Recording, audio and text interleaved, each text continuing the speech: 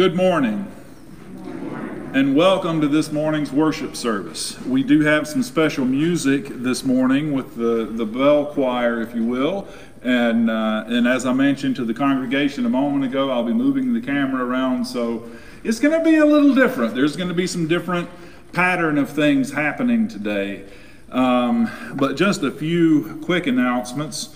We will, this past week, we've been meeting for breakfast at the diner over here at 9 a.m. on Wednesdays.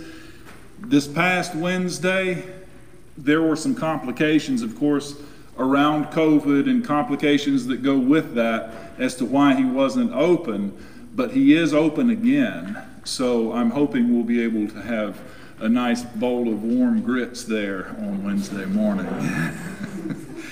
Then, of course, Wednesday evening at 7 p.m., we will have the Bible study downstairs in the fireside room, and we're also doing that on Zoom, so you should have that Zoom link available in your email that you're getting, and if you don't get it, just let me know and I'll find a way to get it to you. Let's see. Alan already made his announcements, and I believe we have an announcement. Come on, yeah, she's gonna. And just for the benefit of everyone, you know, you might be wondering why I'm over here without my mask and I'm asking them to keep theirs on. It's because multiple people are at that podium while I kind of get this one all to myself, so I'm special that way. Ready? Mm-hmm. Okay. Good morning. Good morning. For those of you that don't know me, I'm Carolyn Longwell, and I'm on the committee with Fellowship and Outreach. And one of the things, I'm going to step out here so you can see this. How many of you remember this t-shirt? All right. Those that remember it, remember it was 10 years ago that we did these, and it was in honor of our 210th anniversary. Also, for size-wise, you're going to wonder, we'll give you a new t-shirt. And I've got to step out here to show you, though. Can you still hear me? No. Okay. No. I'll try to speak a little louder. The new t-shirt is a royal blue. This is a picture on the front, and these are all, there's 15 of these order blanks underneath, and if we ran out, take one. New logo on the front, new logo on the back, royal blue, if they can get it. Right now, as you know, with a lot of things, supplies are limited, but they said they will try to honor that. We're going to have a short sleeve and a long sleeve model. The long sleeve's not on here. And this year we're going to be doing what they call a polo shirt, a golf shirt. And that will have the logo on the sleeve and on the breast pocket. Size-wise, people wonder, what size do I order? There's adult sizes of children. The children's are small, medium, and large. They don't go by 8, 10, 6, that type of stuff. The adults, whatever, it's a unisex size. So whatever you would order in your normal size, order that. Just to give you an idea, this is a medium, and this is a poly cotton, so it doesn't shrink. But that's a medium, so you can see, and I normally would wear a small, but I weighed a little more than 10 years ago. So anyhow, so we'll pass these around. I'm trying to think if there's anything else. They were able to give us almost the exact same prices 10 years ago at the printery over in Auburn, so they are very good to work with, and we've had a good thing with them. Some of them are blend. You have a choice of blend or 100% cotton, and I know some people like one, some like the other, so put it down and we will do that. On the youth, it's only the 50-50 blend, but everything else you can do. I'm sorry, the polo shirt is only the 50-50 blend, but the t-shirts you can do that. Any questions on that? Turn them into the office. We have that. Oh, I almost forgot. This Sunday and next Sunday, we will be doing this little spiel, and you turn them into the office. If you have any questions, there's my phone number on the bottom of the thing, and also May Arnett's. Turn them into the office with a check made out to Marcellus First Presbyterian t-shirts. Okay? Any other questions or things I've neglected to say? I will be out the door after service to collect them if any of you have your checks or have your things ready. Very good. And we have, another announcement. Good morning, everybody. Good to see everybody. I just wanted to let you guys know that we are bringing the youth group back to life. So this morning, I would really like to see the junior and senior high kids at least down in the fireside room right after the sermon. We're going to be talking about what this coming year is going to be looking like. And if we have any littles who are here, like elementary school age, I'm not sure if elementary programming is starting today or not. Yes. If not, yes. Oh, it is? Perfect. Okay. If you guys finish up early and you want to stop down into the fireside room and check in with us too, you're welcome to do that. We can talk a little bit about what some of the activities are that are coming up. So I look forward to seeing at least my junior and senior high kiddos out there in the fireside room after the sermon. Thank you. Come on, Tom.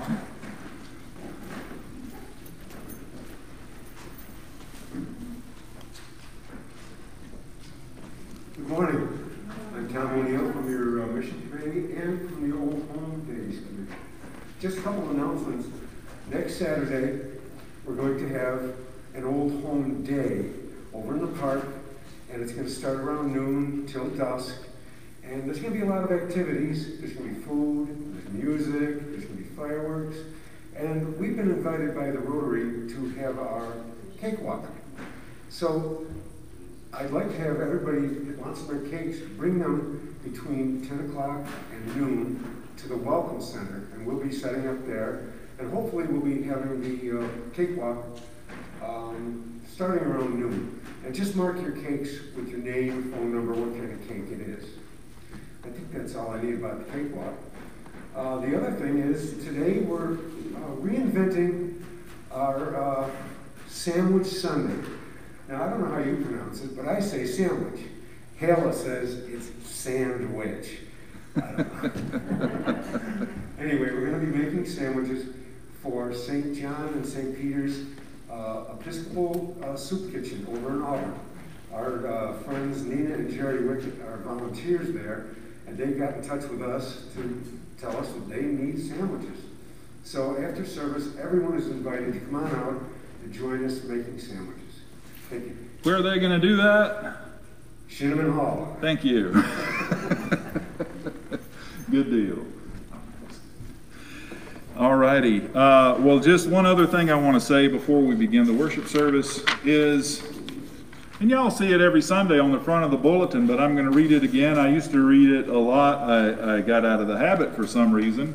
But I'm also going, well, let's see. I'm going to step over here because that's where the camera is. Just so people know who's talking. But here, everyone is welcome.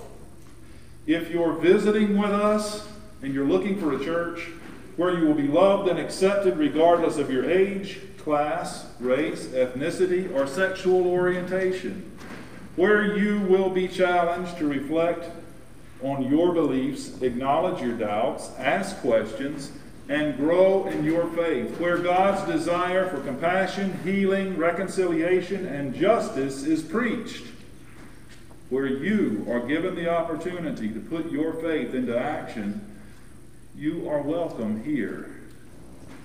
Do I hear an amen? Amen. There we go. So we hope to get to know you as a new friend. And thank you for being with us this morning. And we'll continue to prepare our hearts and minds for worship. Would you please join me in the call to worship? Look at the heavens. They're shouting glory to God. The days and the nights declare the magnificence of God's created works. Their voice goes through all the earth, and their words reach the ends of the world. Let our words of praise be acceptable to you, our Lord, our rock, our Redeemer.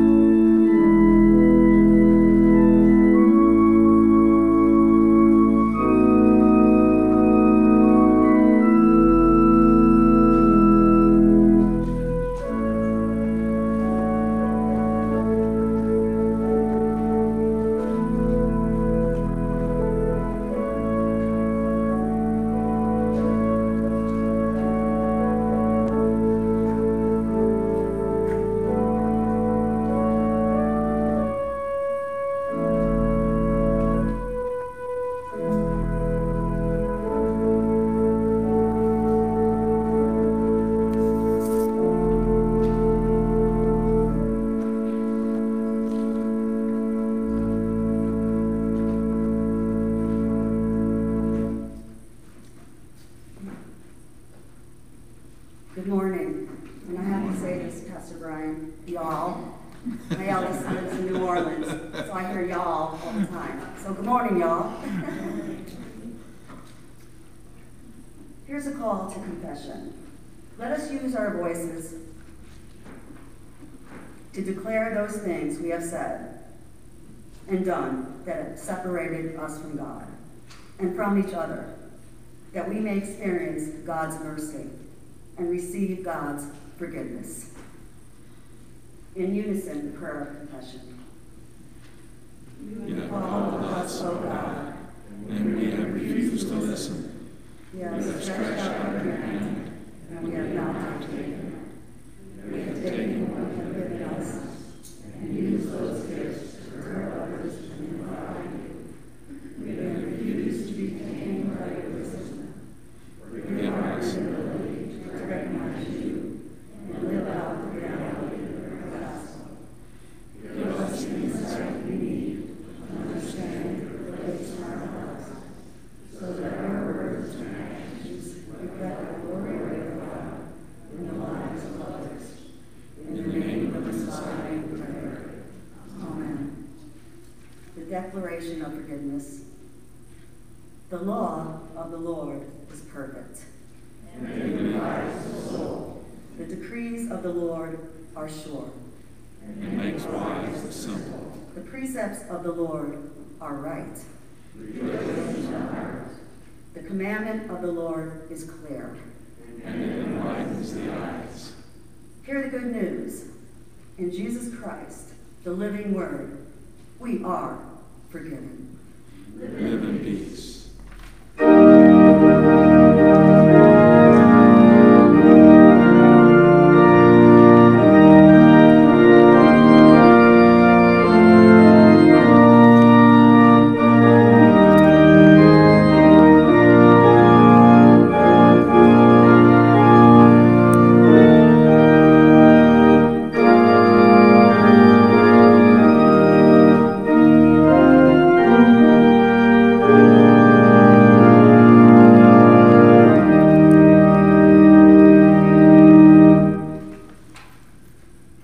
Our first lesson today comes from James 3, verses 1 through 12. Listen now for the word of the Lord.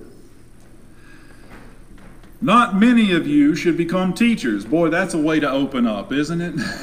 Not many of you should become teachers, my brothers and sisters, for you know that we who teach will be judged with greater strictness. For all of us make many mistakes. Anyone who makes no mistakes in speaking is perfect, able to keep the whole body in check with the bridle.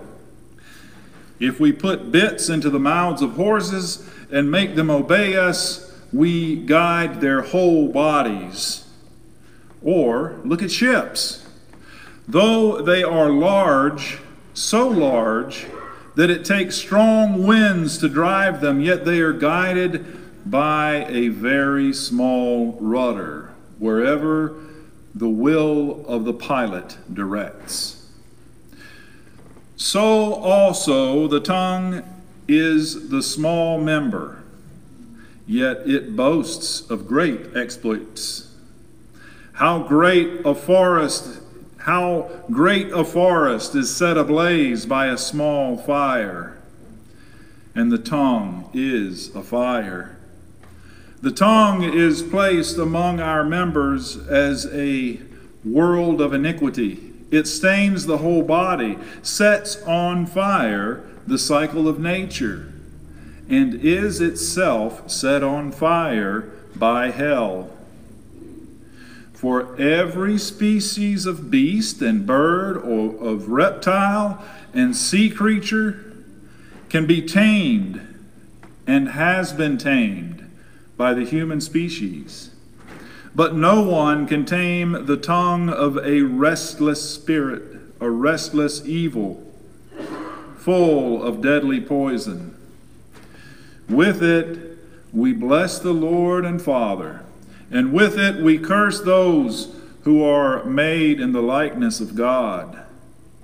From the same mouth come blessings and curses. My brothers and sisters, this ought not be so. Does a spring pour forth from the same opening both fresh and brackish water? Can a fig tree, my brothers and sisters, yield olives, or a grapevine figs? No more can salt water yield fresh. This is the word of the Lord. Thanks be to God.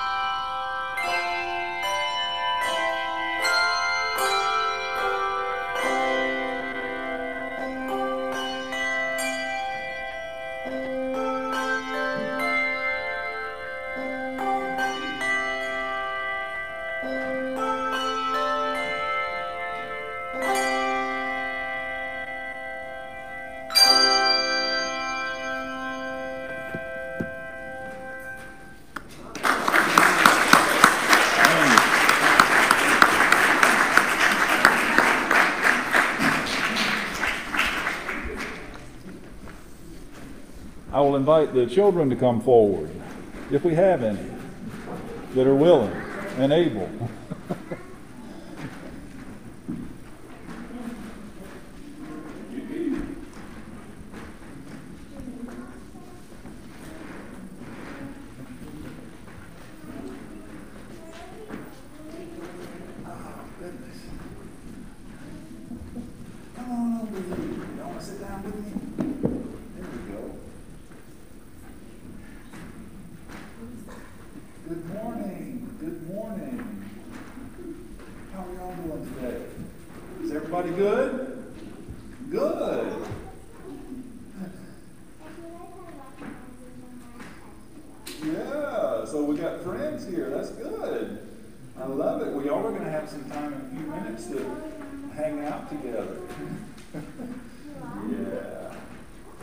So, following the children's message, the kids will be excused, I think, that way or this way?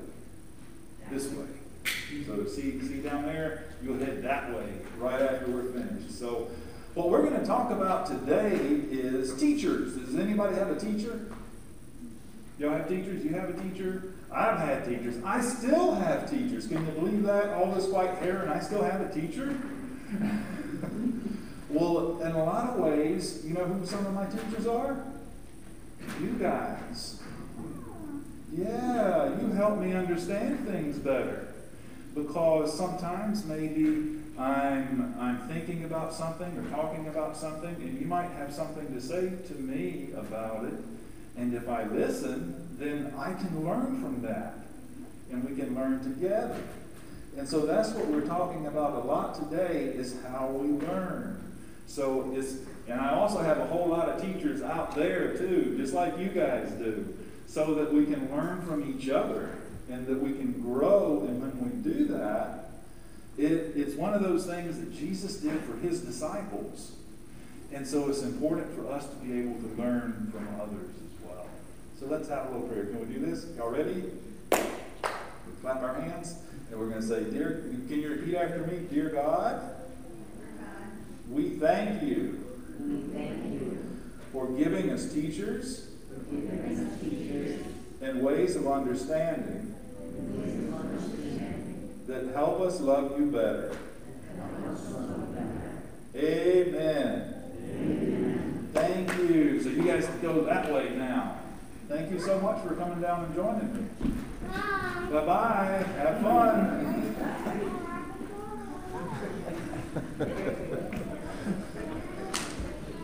You know, camera shyness is a really rough thing.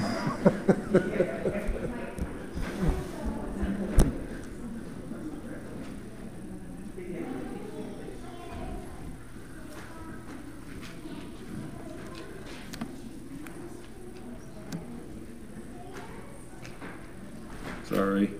There we go.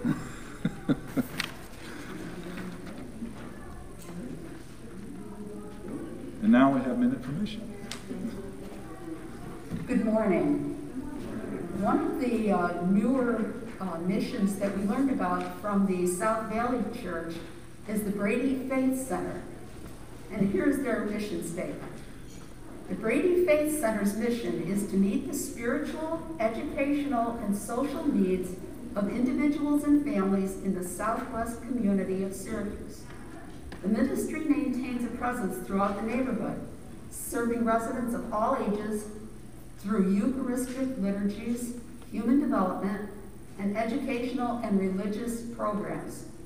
Services are provided at the Brady Faith Center on South Ave, as well as through visits to the sick, the incarcerated, families in their homes, and wherever support is needed.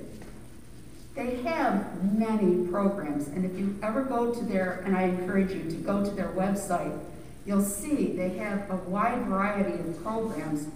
They have, women's groups, men's Bible studies, they have pastoral and hospital visits, jail ministry, just a slew of different programs.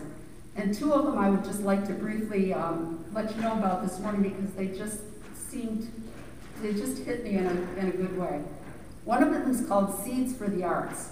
And this is a ministry that began in 2008 that provides inner city children the opportunity to study guitar, piano, and voice at the West Side Learning Center and the Brady Faith Center. Participants are encouraged to perform at our yearly winter concert, yearly recital in June, and at visits to local nursing homes or other Brady or community events. The vision of the West Side Seeds for the Arts is to connect musically talented youth to positive role models and experiences which will prepare them to develop and use their talents in meaningful venues. Sounds very intriguing. The other one that just really hit me too is called Summer Service. A summer service camp retreat in Syracuse, New York, which invites teenagers from area parishes and schools to immerse themselves in the city and serve alongside urban neighbors, right in our own backyard. Participants serve 6 hours per day at different ministry sites all around Syracuse and participate in a comprehensive program which allows them to reflect and respond to what they are seeing and experiencing.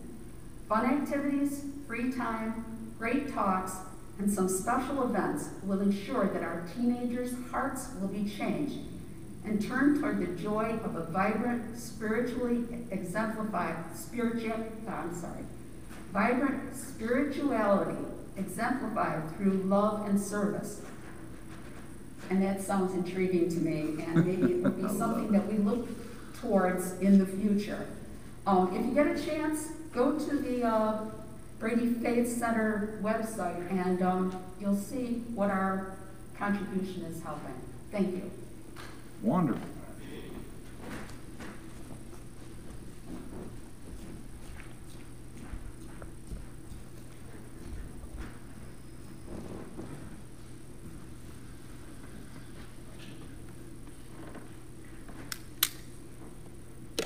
Please pray with me. Let the words of our mouths and the meditations of our hearts be acceptable to you, O Lord.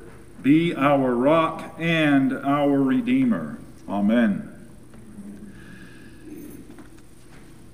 If you're able, please stand with me today as I'm reading the gospel lesson, which comes from Mark chapter 8, verses 27 through 38. Listen now for the word of the Lord. Jesus went with his disciples to the villages of the Caesarea Philippi, and on the way he asked his disciples, "Who do people say I am?" And they answered him, "John the Baptist, and others Elijah, and still others one of the prophets." He asked them, "But who do you say that I am?" Peter answered, "You are the Messiah."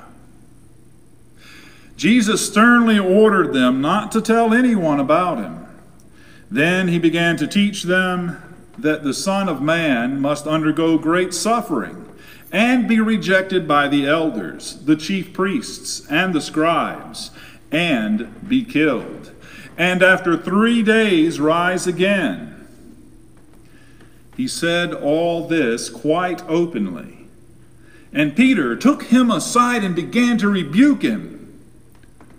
But turning and looking at his disciples, Jesus rebuked Peter and said, "Get behind me, Satan, for you are setting your mind not on divine things, but on human things." He called the crowd with his disciples and said to them, "If anyone wants to become my followers, let them deny themselves and take up their cross and follow me. For those who want to save their life will lose it, and those who lose their life for my sake and for the sake of the gospel will save it. For what will it profit them to gain the whole world and forfeit their life? Indeed, what can they give in return for their life? Those who are ashamed of me and my words in this adulterous and sinful generation, of them the Son of Man will also be ashamed when he comes in glory of his Father with the holy angels." This is the word of God for the people of God. Thanks be to God. Be seated.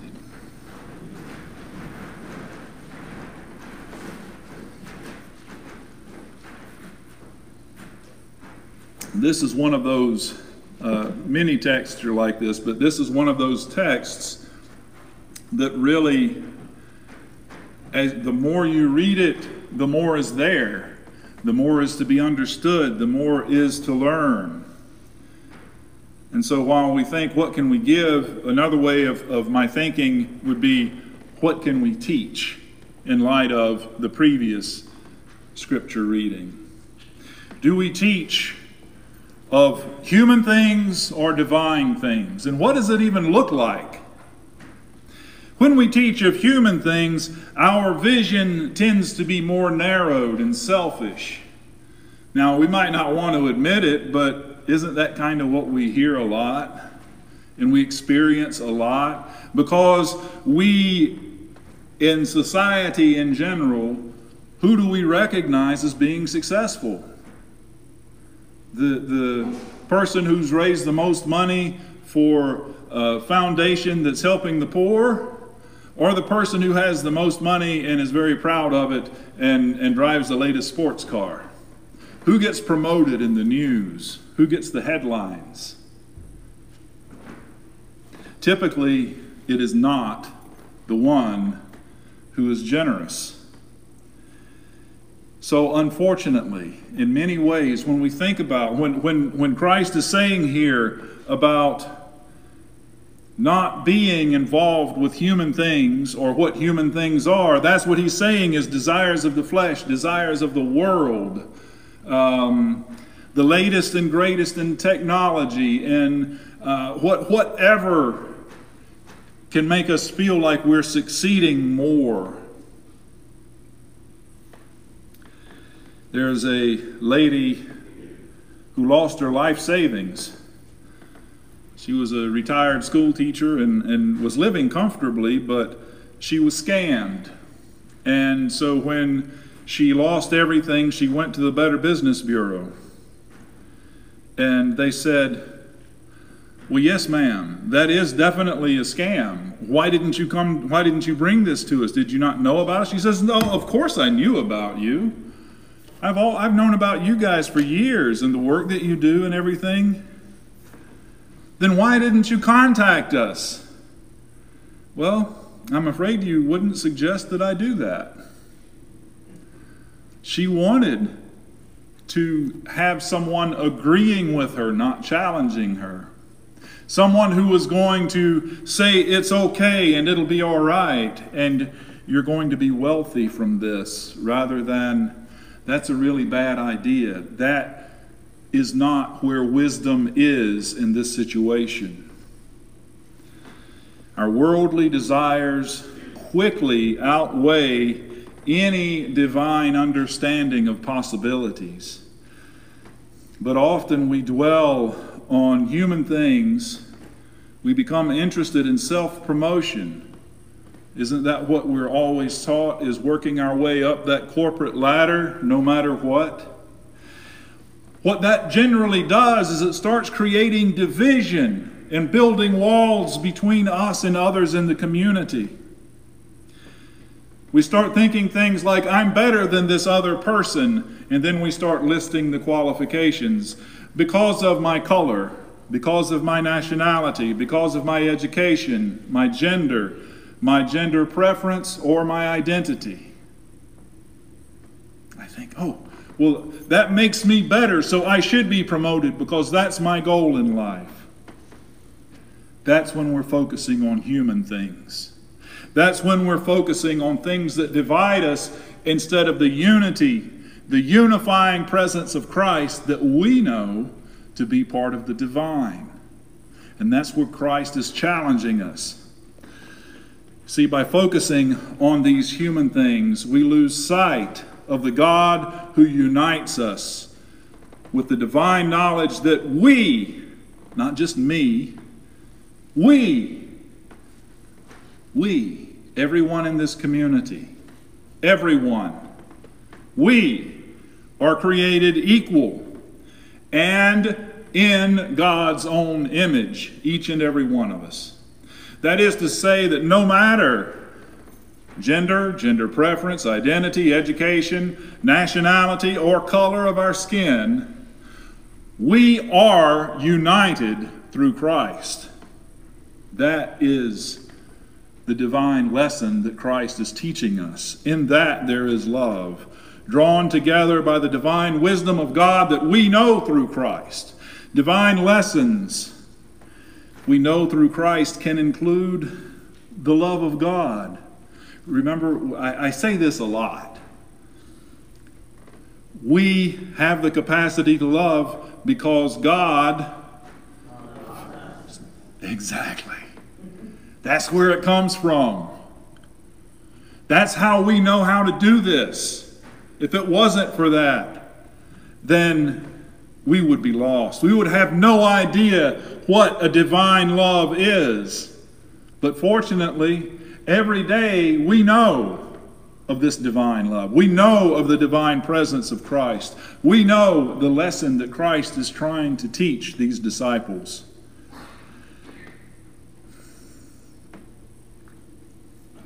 So with these divine lessons, the love of God. Christ teaches compassion for those in need, dining with outcasts, freeing the oppressed, and we could the whole New Testament is full of it, right? If we look for examples of what it is to be taught this divine lifestyle, we have to look no further than Christ and what Christ does. You don't even have to read his words. Consider what he does. Eating with sinners and outcasts, sitting with children, welcoming everyone to the table. But you see, so many ways, these are not actions that would be driven by human things. Human things become a distraction from what can bring us together.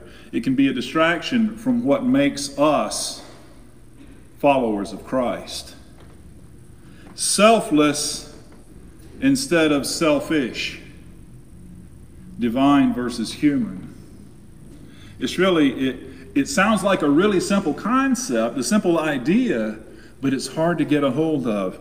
Dietrich Bonhoeffer writes that Jesus comes in the form of a beggar, of a desolate human child in ragged clothes, asking for help. Jesus confronts you in every person that you meet. As long as there are people, Christ will walk the earth as your neighbor. Wow. That is truly divine.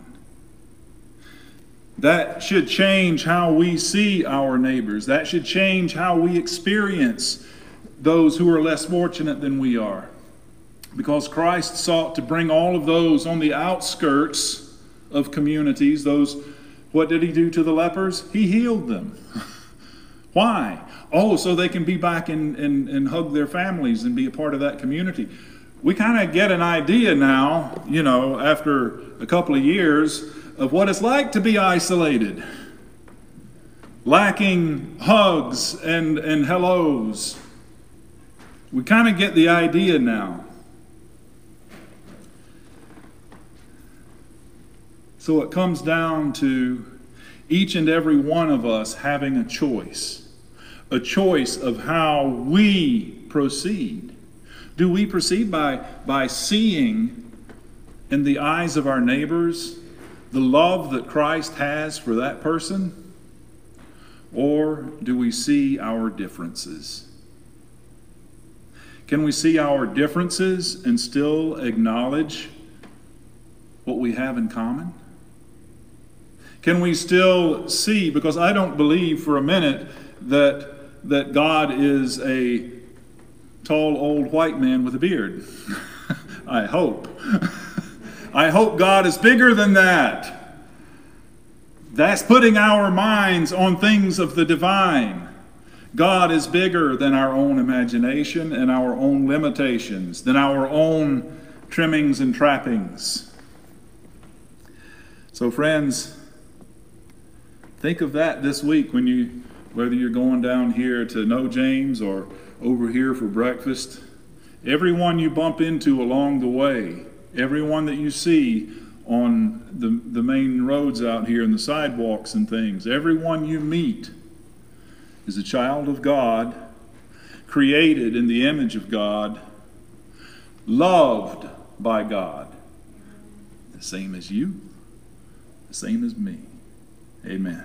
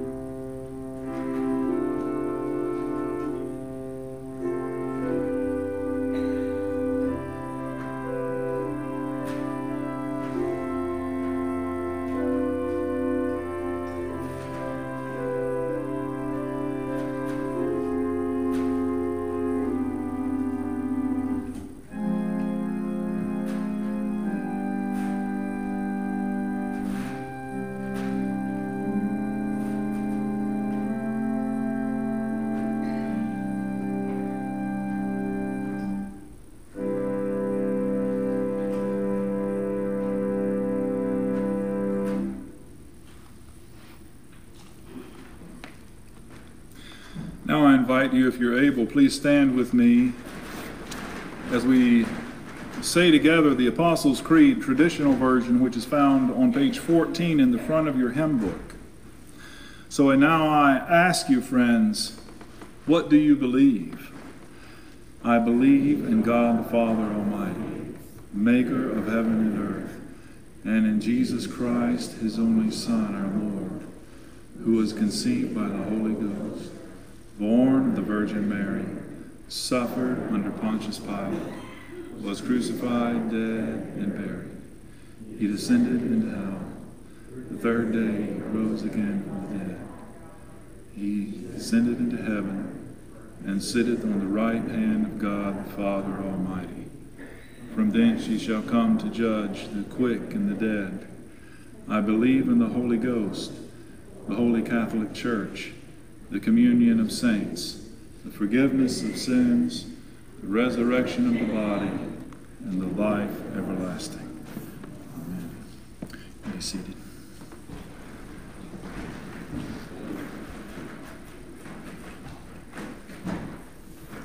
Please pray with me. God of love, you gave your only Son so that he would undergo great suffering for our sake.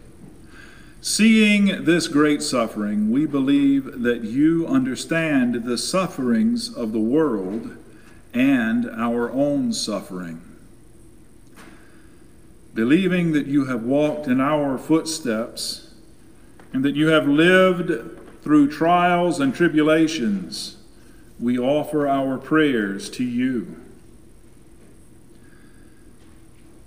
And Lord, on this yesterday, just the 20th anniversary of such a horrendous attack, we pray that you would continue to comfort those who still mourn, bring peace to where there's war, that we can find ways to connect as a community, to cease all war and find unity as your people. We pray for wisdom that we can communicate effectively with love, shalom, and compassion, and strive to live in connectedness and understanding. We pray for courage so that we can live out our faith, giving witness with our words and actions that you are the Messiah. We pray for the will to take up the cross and follow wherever you may lead. And we pray for love, your love, in us, so that we can live with the intentionality to know each other by name and have the deep relationships that you want us to have with you and with each other. All these things we pray through Christ, who taught us to pray, saying, Our Father, who art in heaven, hallowed be thy name. Thy kingdom come, thy will be done, on earth as it is in heaven. Give us this day our daily bread, and forgive us our debts, as we forgive our debtors. Lead us not into temptation, but deliver us from evil. For thine is the kingdom, and the power, and the glory forever. Amen. And now, friends, God has given us the Son and made us stewards of all creation. God has given us our lives and our very beings. So let us give to God from what God has given to us. I'm just reminding everyone, we have the offering plates up front here as well as in the narthex. You also may drop them in the mail. There's also an opportunity to give online on our main website. So with that, let us receive.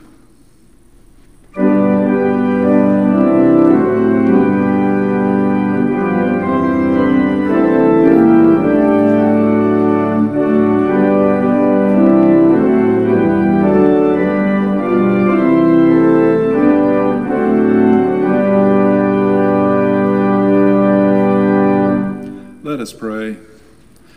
God of wisdom, may this offering Guide us as we administer the gifts you have given us. In Jesus Christ we pray.